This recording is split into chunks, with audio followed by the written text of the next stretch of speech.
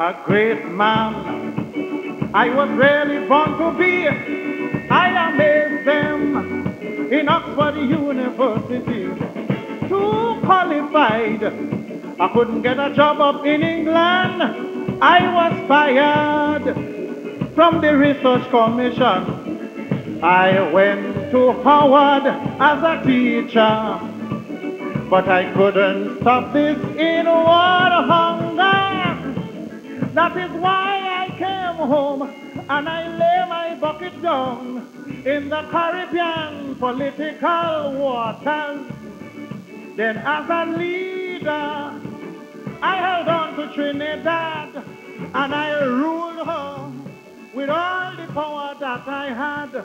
My intention was to make this blessed land the envy of the whole Caribbean. 25 years, I tried to do it my own way. I was absolute monarch of all I surveyed. Now my name will be remembered here for centuries to come. I, Eric Eustace Williams.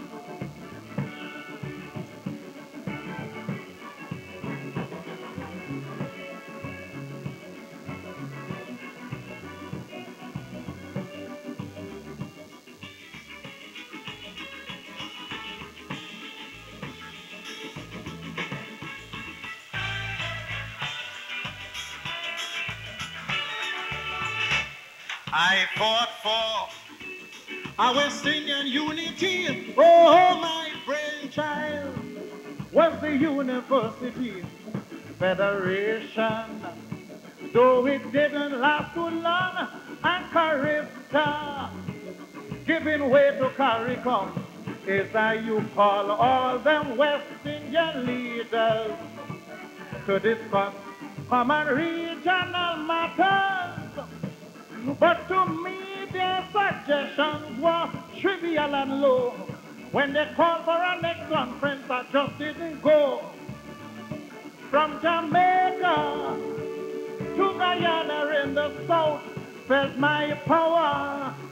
Anytime I opened my mouth, the whole region had a great respect for me.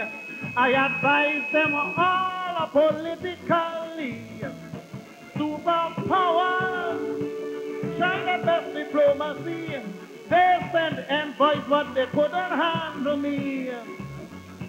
They all went to man, they were saying, oh, what a man. I, Eric Eustace Williams.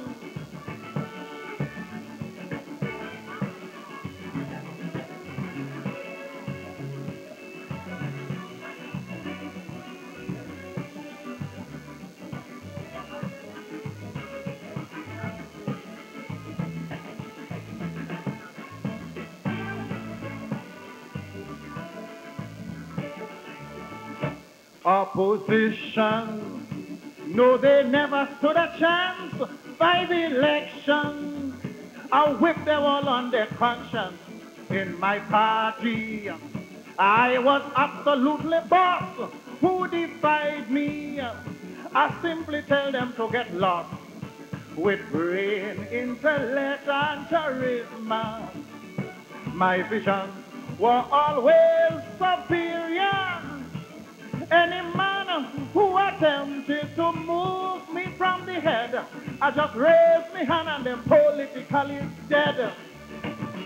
I was hated and sometimes misunderstood, but those who loved me, they knew my intentions were good. I instituted political strategy to make sure there is peace in the country. They will never see another one like me. Oh, my legend will live in history. And my name will be remembered here for centuries to come. I, Eric Eustace Williams.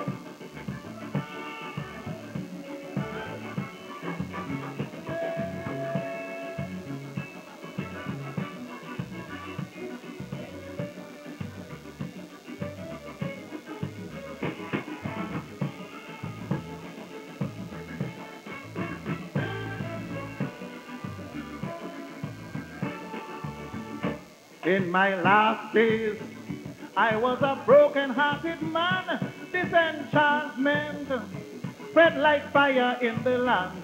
Everybody start pointing their hand at me. The whole country was a plague with inefficiency. But I stood like the rock of Gibraltar. I fought every man like a warrior. But my cup was too full, was about to overflow. Then transition came and it was my time to go. Now the world knows I was a dedicated man, a historian, teacher and politician. I devoted my whole life entirely to the welfare of my people and country. My days are over and my work on earth is done, but my spirit will eternally live on. And my name will be remembered here for centuries to come. I, Eric Eustace Williams.